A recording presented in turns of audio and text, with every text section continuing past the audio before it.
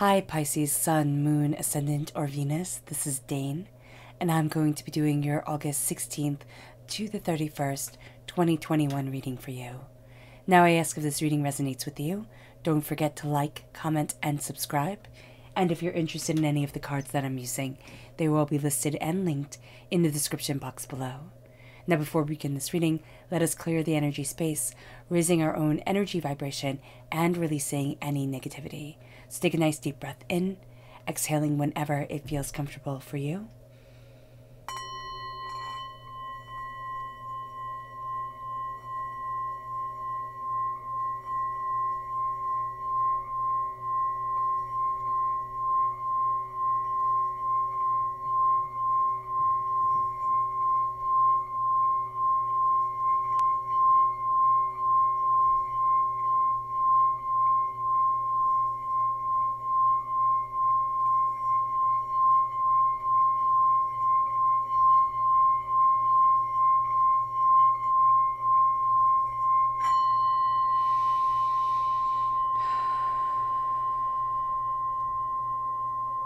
Releasing all negativity from the body like storm clouds.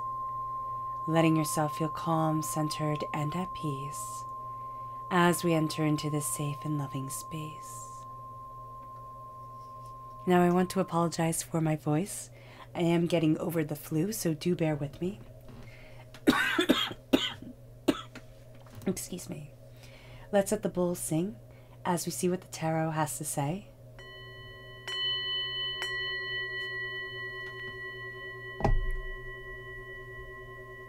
Pisces, August 16th to the 31st, 2021, Pisces.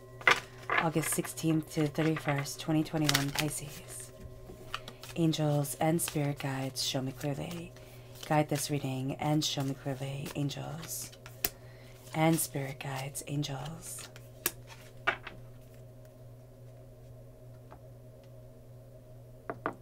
Pisces. August 16th to the 31st, 2021, Pisces. Angels and spirit guides, show me clearly. Guide this reading and show me clearly. Angels and spirit guides.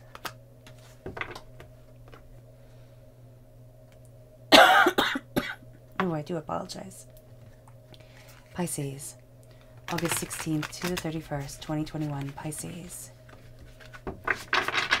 Angels and spirit guides, show me clearly. Guide this reading and show me clearly. Angels and spirit guides.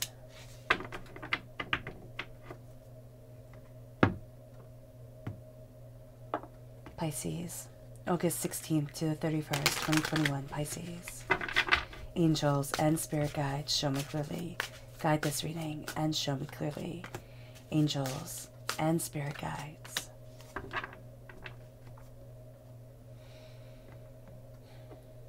At the bottom is our rooted self. The left-hand side is our inner self. The middle, our heart, our emotional self. The right-hand side, the public arena, the public self. So let's see what the cards have to say. We have the Tower, and we have Justice. So there's justice coming in after a time of upheaval, which is really, really nice.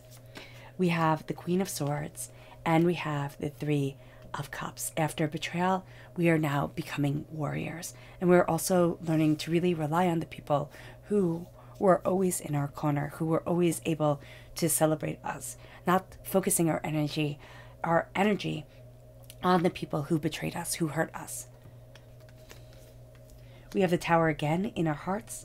This change, it doesn't have to be a bad change, it's just a life-changing change comes in. And it's really affected our hearts, and it has us now being students of our hearts, our emotions, of what we desire, of the way we want to move forward in our lives. Then we have the Knight of Swords, and we have the Queen of Wands. So if we have air sign energy within our chart, excuse me, Libra energy is at our root. So if we have Libra energy in our natal chart, it's coming through very powerfully at our root. If we have air sign energy, which is Gemini, Libra, Aquarius, in our natal chart, it's coming very strongly in our inner selves and in our public selves. In our public selves, it's going to come forward as a warrior. In our inner selves, it's going to come through as a ruler. Then we have the Queen of Wands, fire sign energy, Aries, Leo, Sagittarius. If we have this energy in our natal chart, it's coming through very strongly in the public arena as the ruler, as a person harnessing their passion and not afraid to roll up their sleeves and get their hands dirty. So let me take a sip of water.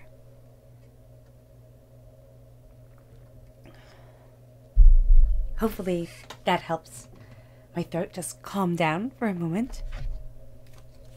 Let's look at the energy we need to be mindful of during this time. What is the energy that Pisces needs to be mindful of? August 16th to the 31st, 2021, Pisces. Angels and spirit guides, show me clearly. Guide this reading and show me clearly. This is Aquarius energy. So if we're born on the cusp with Aquarius, or if we have Aquarius within our chart, we have to be mindful, because this is air sign energy. We have a lot of air sign energy coming up here. We have to be mindful of kind of dreams taking over our reality. This is also a time where people can really be talking to our dreams, what we aspire to create. And that can lead us to really want to believe them, really kind of move down that path, which isn't actually going to be right for us. What we have to see during this time is how our dreams are coming forward after chaos, after hurt, after pain, after disappointment, after change. And it doesn't have to be bad change. It just is change that kind of knocked us for a loop that we weren't expecting. So here, it's very much being mindful that our dreams can be used against us during this time. And some people, it doesn't have to be that they're an air sign energy. It just can be that they use our dreams against us. And we can sit there and think, wow, that person achieved what I want to achieve. I'm going to do exactly what they do. But they're not us and we're not them. So it's not going to work the same way. We have to be kind to ourselves. Our chakra energy for this time, Pisces. August 16th to the 31st, 2021, Pisces. Angels and spirit guides, show me clearly. Guide this reading and show me clearly. Is visualization. Now, visualization gets a bad rap because a lot of times we think, okay, well, if I visualize it, then it will happen. But here's the thing, visualization is just a key. And it's a really big component in us getting what we want. So here it is the key to open up our minds, to be able to say, I can. Because the thing with the mind that is kind of scary is that our mind does not know the difference between make-believe and reality. It doesn't know the difference between our fantasies and what we've actually lived. We know it through reason, and we can logic it out. But that's, if we have a good grasp on reality.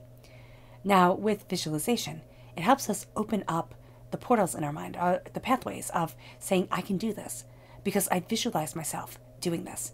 And my brain doesn't necessarily always know that I haven't done this. I haven't moved forward this way. I haven't, created my own job, or I haven't, gotten that promotion that I wanted, or I haven't fallen in love the way that I have dreamed.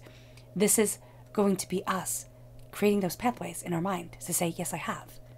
Yes, I have had that business that I wanted, started that career, done that thing that inspires me and makes me feel electrified and alive. Yes, I have fallen in love in the way that absolutely sweeps me off my feet. Yes, I have gotten that promotion. And we're going to see this guiding us forward. And we're going to see the fact that with our third eye chakra opened, we start to see, we start to visualize, and we start to kind of almost see what happens before it happens. Because we're so focused on what we are creating and what we are calling forward in prosperity that it changes the game for us. And it leads us, excuse me, it leads us to a time of transformation. The tower comes into play. Everything changes. This is a time where we have seen so much change within our lives. We're not the same person that we were starting off. And sometimes we have to mourn that. The way that we thought our life was going to go isn't necessarily always the way that it goes. But divinity puts twists and turns in there for a reason. To be able to open up, to be able to see, to be able to move forward. That is going to be one of the greatest gifts we have during this time. The tower guides us. The tower calls us to say there is more here. The tower shakes us. Something has been shaken up, and now we have to see, am I being just to myself? Am I embracing the justice for me? Am I moving forward in balance, in harmony, in greater understanding? When we look at justice, a lot of times we think of the letter of the law, white page, black print, everything being clearly spelled out. But that's not how life works. It doesn't necessarily come with a rule book. It comes with myriad shades of gray. And the law, yes, comes into play. But the power of justice is different for each and every one of us. Because what it's saying here is not that I have to follow these certain rules. It's that I have to balance my life. And yes, I do have to follow certain rules, but I have to balance my life and be just to myself. I have to embrace harmony for me, which is then saying, maybe that doesn't mean that I'm just to everybody else. It's not saying to be cruel or to be mean. It's always moving forward in kindness, in love, in compassion. But it is saying that some energies just don't work with us. They just don't. And we have to not be afraid to say, I don't want that energy in my life. I don't want that depletion. I don't want that anger and that upheaval. I have to put myself first. Because what this tower time has taught us is that we matter. And we have to move forward in that mindset. Because what we do at times, and which is what human beings do, is we try to please the people who've betrayed us. Or we try to make sense of it. When I see the Three of Cups, this is always, for me, the person who raised their glass, who said, I'm standing with you, and couldn't. And these people scar us. Yes, sometimes we're the person who raised our glass to somebody and said, I stand with you, and we couldn't stand with them. We have to forgive ourselves for that. We also have to see the lesson that was learned there. But what we have to do during this time is not to keep trying or wounding ourselves again and again for where this person couldn't come through. This person could have been a caregiver. It could have been a teacher. It could have been a sibling. It could have been a myriad of people, a partner, somebody that we absolutely loved and trusted. They couldn't. They couldn't be what they promised to be to us. They couldn't be just. And that rocked our world. And Pisces, we feel deeply. And we hold everything in. We run as deep as the ocean. And people don't quite understand. What we need to do is not see our depth of feeling as a curse, because sometimes it can feel that way. What we need to is embrace the fact that that depth of feeling is a powerful tool that can guide us in this world like no other, can open up our eyes in a way that we couldn't imagine. And what we need to see is the people that stand by us. And if we don't have people that stand by us, it's our angels and our spirit guides that stand with us, that lead us forward. It's divinity's voice that guides us. It's understanding the aspects of ourselves, the triple aspect, the maiden, the mother, the crone, the youth, the adult, the wisdom. It's understanding that we will forever be transforming. And even coming to the compassionate realization that we won't always stand for us when we thought we would have. It leads us to the Queen of Swords. The Queen of Swords is the warrior queen. This is a time where we become the warrior, which as a water sign energy, we're not really that comfortable with. But there is a ferocity to Pisces that people don't always understand. And I don't know if it's because you're sandwiched between Aquarius and Aries, and there's a strength there that people don't always see. There's a brightness there. But during this time, you are going to find that there is a cutting through of so much nonsense. And there's a speaking of truths. There is... Divinity wants, during this time, for you to wake up each day and state one truth about yourself. A positive truth. Not a, I have to lose 5 pounds type of truth. But a, I am. I am happy today. I am excited about XYZ. You know, I am content with myself. I am beautiful. I am smart. I am talented. I am rekindling the passion in my life and cutting through the negativity, cutting through the knots that get us all tripped up. And the Queen of Swords is a fierce and ferocious queen. That's why she can be seen in a negative light. She has more masculine energy in her than the other queens do. And that's not bad. That is just who she is. With the Queen of Swords coming forward, we are cutting through doubts and fears and despairs. We are standing in our power. We are claiming what is rightfully ours because we have gone through the betrayals. We have gone through the hurts and the pains and the disappointments. And as somebody who feels so deeply, this can then come forward in the world in such a way that it becomes like beautiful art. It becomes a form of expression. And it doesn't mean that we have to be artists. We don't have to be at all. We can be mathematicians and doctors and scientists. But it comes through in a beautiful expression of self. A beautiful depth of understanding that others that haven't been through this earth-shaking time don't see. This is a time where we're looking at things differently. We're seeing ourselves through a fire, through a tumult, through a hardening. And not necessarily making us so hard that we cannot feel, but it's a hardening in the fact that it's almost like a shield is being made around us, or being made into diamonds. And do you know how diamonds are made? They're made by a worthless piece of coal, being put under tremendous pressure for an unbelievable amount of time. And either that piece of coal crumbles away, or it becomes a diamond. This is a time that we see if we become diamonds. We see how strong we are, how determined we are, how focused we are. And through this change that has swept us up, that has at times taken over and consumed our lives, we become students of our hearts. And being a student is the most powerful place to be. Just notice that whale out in the distance. We start to notice things for the first time. We start to question. We start to dive deeper.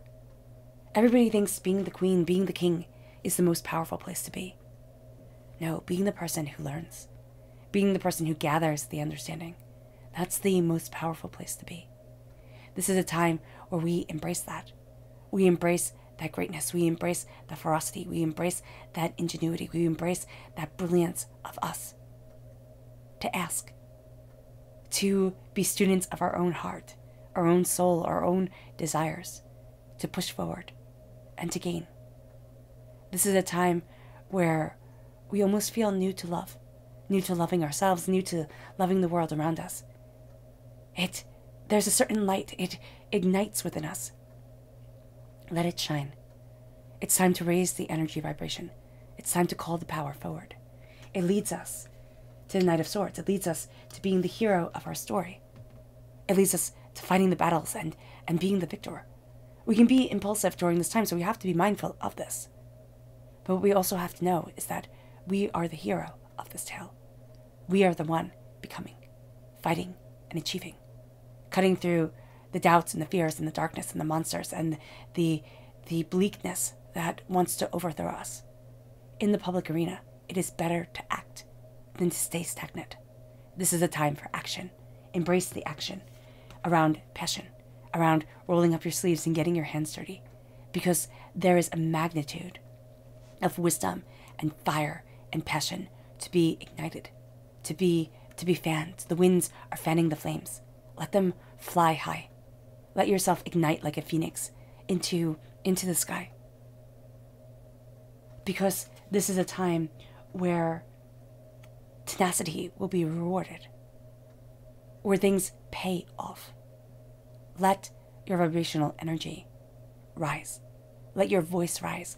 Just even hum or sing or scream and let out the energy within you.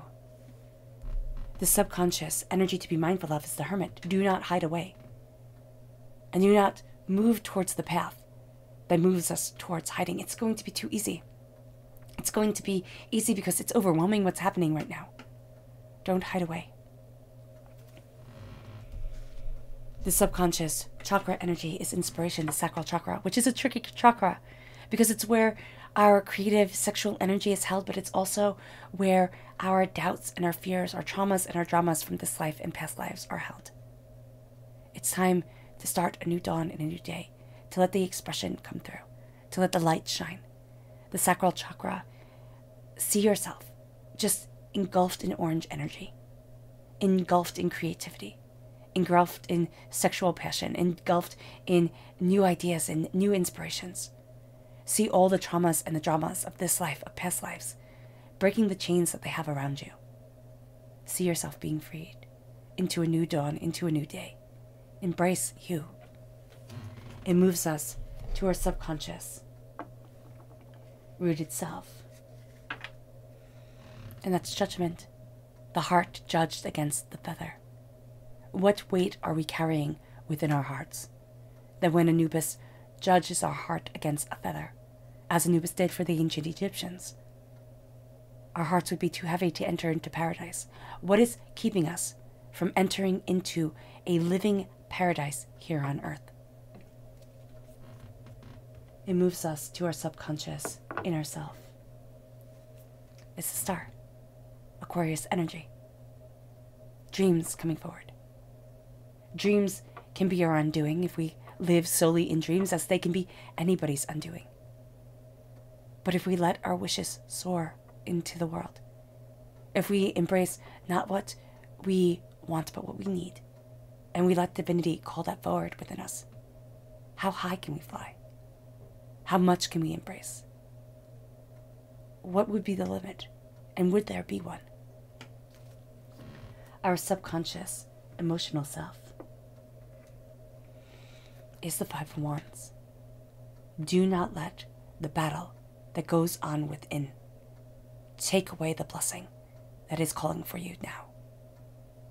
This is a time to say no to the chaos and to embrace infinite possibilities. But the chaos is going to call, and it's going to be so easy to fall into shadow. Our subconscious public self is the Two of Swords. What pathway do we move forward in? What roads do we get to walk that we never thought could be? If we only let ourselves see. If we stop staying to traditional routes or to the way things have to be, and we start opening ourselves up to the majesty of what if.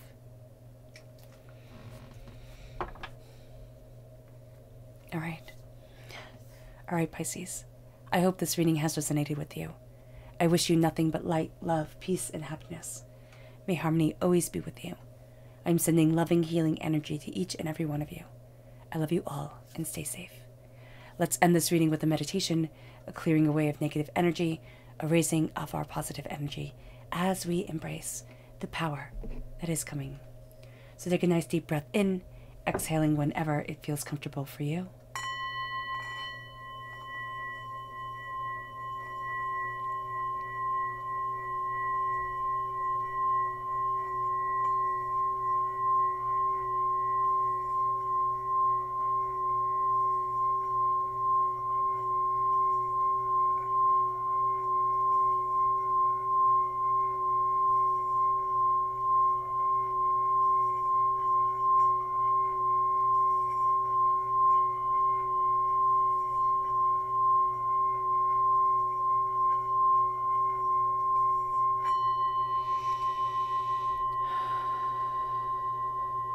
May you move forward in peace and in harmony, Pisces.